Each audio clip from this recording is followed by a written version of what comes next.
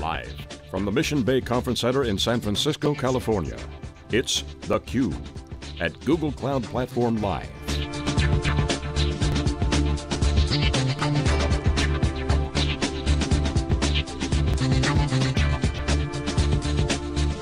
Here are your hosts, John Furrier and Jeff Frick. Okay, welcome back everyone. We are live in San Francisco for the Google Cloud Platform Live event. This is theCUBE, our flagship program. We go out to the events, extract the signal and noise. I'm John Furrier, my co-host Jeff Frick.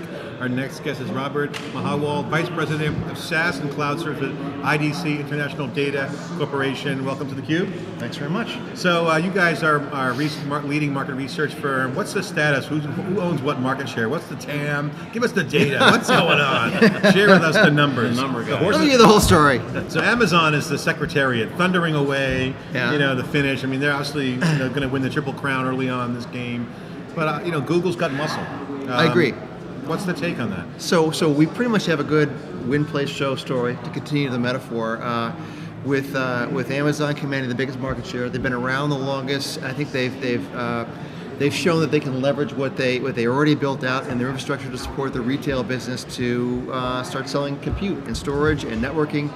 And Microsoft obviously had a huge interest in figuring out how do we migrate the operating system from the customer data center to our cloud. And they started work on that 4, 5, 6 years ago. Google, I think, is putting the most muscle into it. They've got the most points of presence. They spent the most money in the last year on infrastructure build out. So they are the new contender that I think we should be paying a lot of attention to. And they've got a unique angle to bring to the whole story. So I think it's a good thing to watch. What about the other players? What IBM and HP are certainly disrupted by this big force of cloud.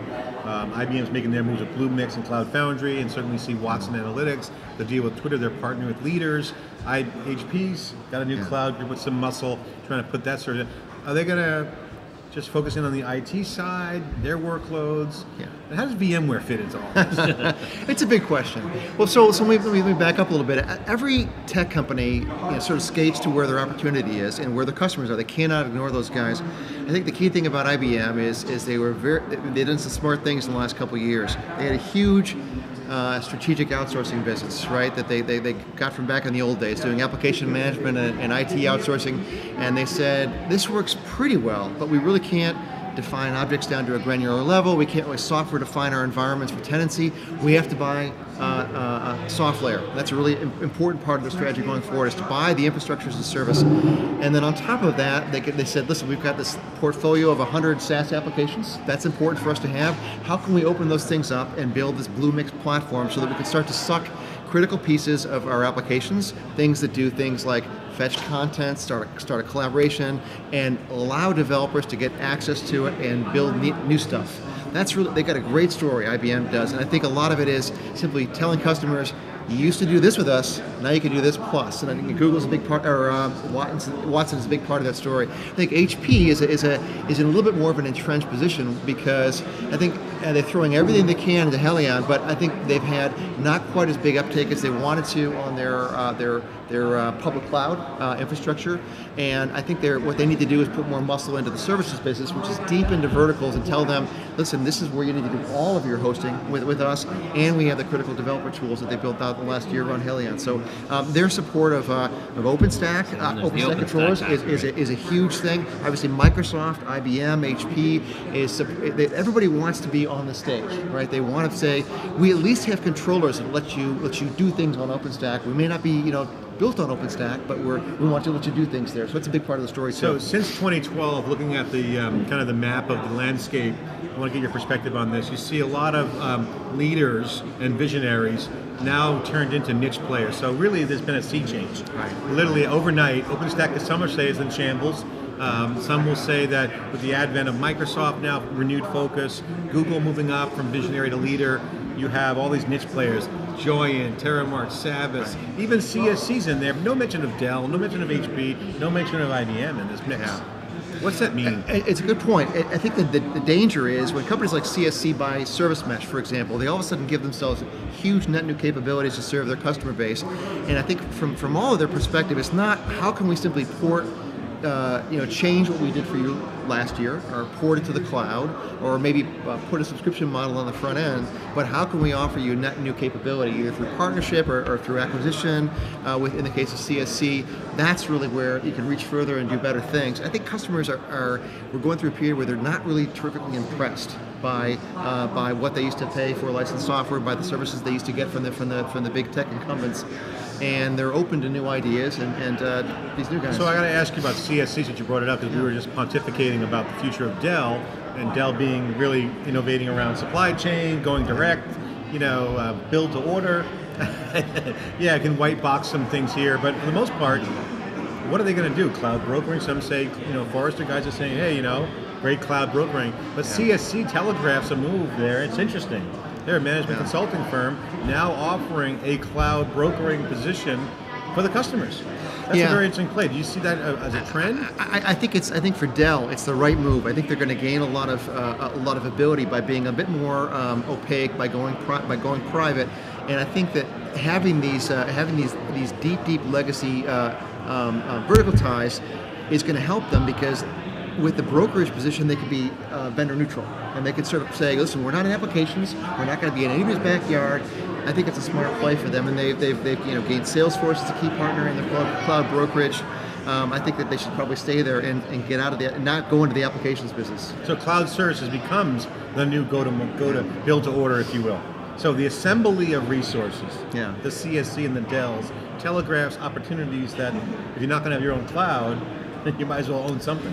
Yeah, it's a great analogy. I think it is a way for them, and they can very reasonably take a sort of center of gravity provider position and say, listen, we can do the e-commerce, we can do the integration, we can do the critical things, but we're not going to compete with Microsoft. We're not going to compete with IBM on core applications, or SAP or Oracle or any of our huge partners, because this is the guys who supply all the applications that Dell does the application outsourcing businesses with. So they're not sort of biting the hand that feeds them, but it lets them sort of stay in the game, stay relevant, and say, listen, we will be the assembler and provide all the integration. And I think integration is really pretty key. So I got to ask you from an IDC perspective, because we've been following IDC obviously for many decades. Obviously owns the market share reports for certainly a lot of these guys like HP, Cisco, and whatnot. But that was the old way: ports and market share, gear. Right. How are you looking at it as an analyst, trying to dissect the complicated market, what the TAM is, a lot of cross overlap between DevOps, SaaS, services? How are you looking at the market? I mean, TBR put out a report. I don't know how they're quantifying AWS at 22% share. Obviously, it seems relatively interesting, good order of magnitude relative to the others. But how do you guys look at this? Yeah, it's a really tough thing to do, because most of our market shares, most of our competitors' market shares are based on revenue, right? Based on net new revenue, based on a run rate of revenue, and so that kind of all goes out the window when you start talking about new versus install base, right? And what really leadership means. We have had to take our software taxonomy, on which the whole view of the cloud is based on what kind of capability do you bring? Is it collaboration? Is it CRM? And throw some of that out of the window, because what we're starting to see, especially in the platform as a service arena, is that we're seeing new ways of combining different functionalities that are brought to market in new ways. So, for example, integration and service orchestration. Usually, they're in the packaged software world. They're delivered very, very differently. Here in the cloud, Pivotal can deliver that in the same package on a subscription basis. So we're taking the 98 or so software taxonomy categories, and in some cases we're having to say, this doesn't make sense anymore. We're going to have to recombine them in new ways, and that dramatically changes who the leaders are. So you're driving that by consumption, by the buyer. By consumption, so yeah. It's almost workload based, right? It can almost migrate into there, because people are spinning things up, spinning things down, assigning tasks and workloads to different clouds based on fit. Yep. Well, you brought up a great point. Also, how do you evaluate? How do you measure something when it's not bought, consumed for 3 years, and then end of life? If the workload consumption is intermittent, how do you know whether are they still on that platform? And we're trying to figure out what's the best measure of that. Is it do they own that asset, or do they have license to that asset for more than an hour, more than a day, more than a month? What means that they're a user of that asset in a meaningful way? It's very, very tough. Almost like a meter, right? Like a meter on the house. I mean, like the guy that was in the keynote, the atomic fixer guys, they spun up 12,000 cores, they ran it for about 5 minutes, and then they turned it back off again. Right. So where does that fit in terms of market share? We're toying around with measures like a meter by being able to say, listen, no matter how many times you started and stopped usage of this, what was your monthly bill? What was your annual bill? And how is that a relevant way to measure consumption of infrastructure and platform resources? That's starting to make some more sense, but we're a long way from figuring it out. So how do you tell who's winning? I mean, that's the thing that we're trying to understand. And we have kind of anecdotal, we can kind of feel it who's winning. But as an analyst, that's a tough road. So like, how do you benchmark that? Yeah. So I mean, the way we've been doing it thus far has been basically based on revenue, and for public companies, that's a 10K picture. There's a lot of sort of intermittent buzz throughout the course of the year on the kind of deals that are made, the kind of marquee customers that come on board. But at the end of the day, the way all these companies operate, because this is what they comp sales on, this is what they build quotas around, this is what they invest in new businesses around, it's money, it's revenue. I know you guys had some, your cohorts and your other parts of the department have addressed this challenge with VCE and Cisco and HB and who's the leader in server shares. And because now you got this bundling effect. Amazon is the poster boy of bundling, right? They're the masters. They're hiding the ball, some say, and people try to dice it. They don't break out the numbers on AWS. So people are always trying to inspect that. Andreessen Horowitz had a post on it, the profitless business that everyone's buying. I just read the UBS's report on this. Certainly, Amazon's a buy overall, as a retailer, including AWS. Right. But AWS specifically, you got to break that out. How do you get your arms around that beast called AWS? It's a particularly challenging thing with AWS because companies like AWS that are really massive scale, they can go to ODM. They can actually go out and influence the on the ground fab and have it change in as little as 48 hours to better fit their system, their way of doing things. It's phenomenal when you talk to Amazon about scale and how they achieve scale and efficiency. They said last year that they had a couple guys working full-time on how to optimize $248 power supply piece, working full-time on this because they know at the end of the day, if they can get that thing to hum just right, they can save in scale, a dollar. So it's a big deal for them, and they're very sophisticated at that. They don't break out what they buy, and it's been something that we've been trying for a long time to figure out. And at the end of the day, we have to do some working backwards work based on the number of workloads they support. That's detective work. You go through their trash, looking at their POs. I mean, it's detective work for you guys, right? That's exactly right. Talk a little bit about utilization and really the sweeping impact that cloud has been able to deliver in terms of utilization of computing resources, where there was so much fat before, just so much fat. Yeah, it's a good point. I mean, there are varying estimates for depending on the kind of resource, but just in general, I think an efficient data center uses about 30% of its resources adequately, right? So this is maybe make it a 5-year-old picture. 30% is probably about right. I think that number is probably still around 50%. But when you start to sort of break the world into what you currently run, and maybe you can operationalize it a bit more efficiently and build a private cloud out of it, versus what you source as net new that you can very granularly meter and use efficiently, I think the overall effectiveness rate goes up a little bit. But even so, I think in a large organization, you're still fighting against so much in terms of asset equity and what you want to keep and reuse, and your skills, your aging IT skills. I think that those things all figure into that whole notion of how efficient you can really be. Right. And on the security thing, it used to be, that was always the first thing that came up when talking about cloud. Nobody wants to go to the cloud. Security from an enterprise perspective. Are we past that? Is that table stakes now in terms of there's a presumption of a level of security that's not the inhibitor to adoption? Yeah, I don't think we're past that yet. I think there's a recognition that it's an absolute reality and that everybody's got to deal with it. I often make the point that something like 1 times U.S. GDP trades over financial services wires every day, right? So we've been doing this for a long time, and we're going to get deeper and deeper into it. I think it's a matter of sort of how you build yourself redundancy into this, and backup operations into your system if you're an enterprise company, and the level of willingness you have is if you're a consumer to sort of say, it is what it is. If I'm not paying for a service, I have no expectations about data leakage or about breach behind that. If I am paying for it, then I need to be a better consumer of SLAs, a better understander of SLAs, and know what I'm getting myself into. I think it's not going to really be a huge speed bump to greater adoption, but I think it's a recognition that everybody's finally coming around to. It's just not a matter of if it's, but it's when. Right. And I wonder, as you said earlier, that there's a lot of big players. Google has a unique angle, a unique point of view, a unique entry into this marketplace. If you can dig into that a little bit deeper as you see that. Yeah. So a couple things there that I think are really interesting about what we heard today. A lot of what we heard around Kubernetes and around GitHub and the Google Container Engine. These are things that are really meaningful to developers, particularly commercial and enterprise developers, but particularly I would say enterprise developers. To me, that seems like it's a piece of the equation, a piece of the overall. If you think about IT as being divided roughly into network ops, DevOps, and run ops, this is the DevOps piece without a doubt, and Amazon has not shown a great deal of willingness to spend a lot of time there. They're much more like build, compile, host, and we'll give you access to all the resources that you need to do that effectively and stay on for the life of the application, presumably. I think Google's position here is they have got a large applications portfolio. Right, I was going to say, right? Do you think that's because they have such a much broader application portfolio? It's huge, and Amazon doesn't have it at all. Right.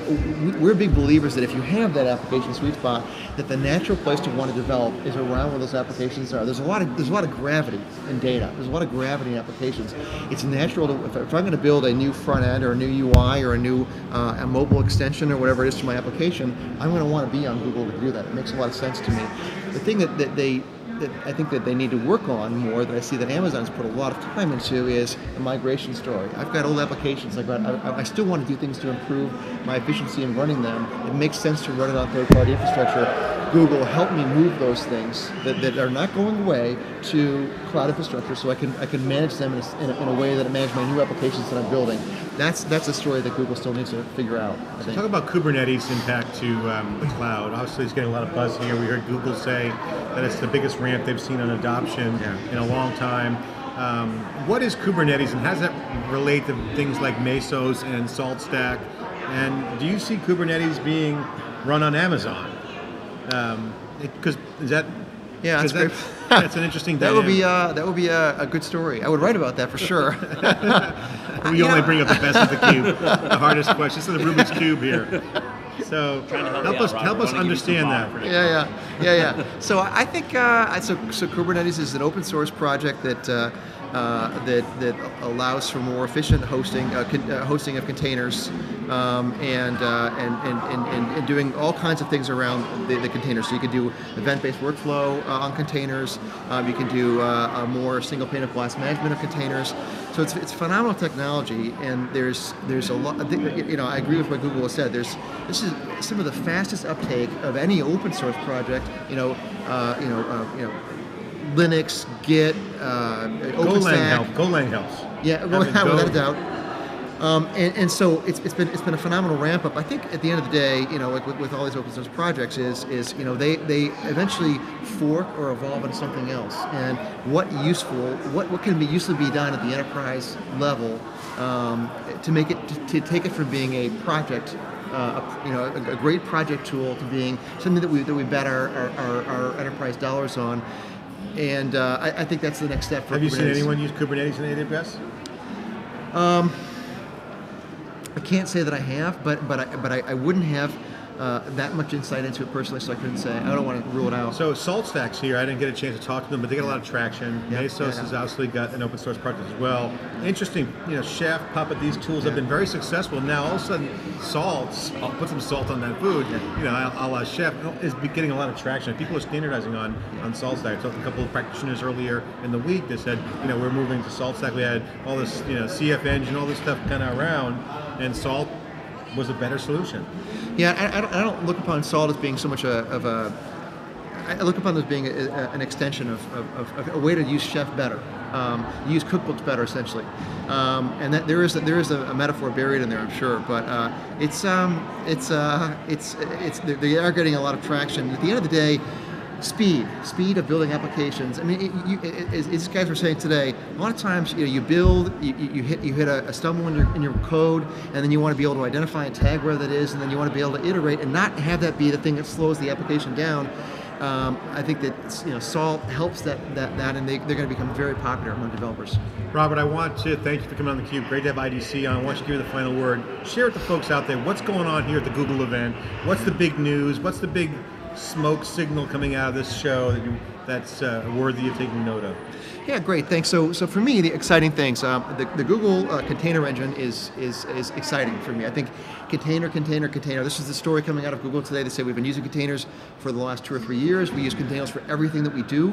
And I think that containers are very exciting to, especially to enterprise developers, because they point to mobility. Nobody wants to be tied into a cloud. There's a lot of strategic safety by saying we're going to use something that lets us be mobile. So I think that's really, really key. The other thing that kind of got me excited, outside of Kubernetes and the other developments, is the notion of the cloud interconnect engine. So they're, Amazon has got Direct Connect. It's hugely popular with their Google Virtual Cloud platform users. Equinix has got a very similar thing with, I think it's called EIX. So this is a big deal. And given the number of points of presence that Google has, I think that this interconnect thing could be a really big deal. That solves the Netflix problem we've been talking about that people can relate to, which is the middleman, the service provider throttling deep packet inspection. Yeah. That cloud, those service providers, they can go direct into Google. Thank you, T-Mobile. Peering.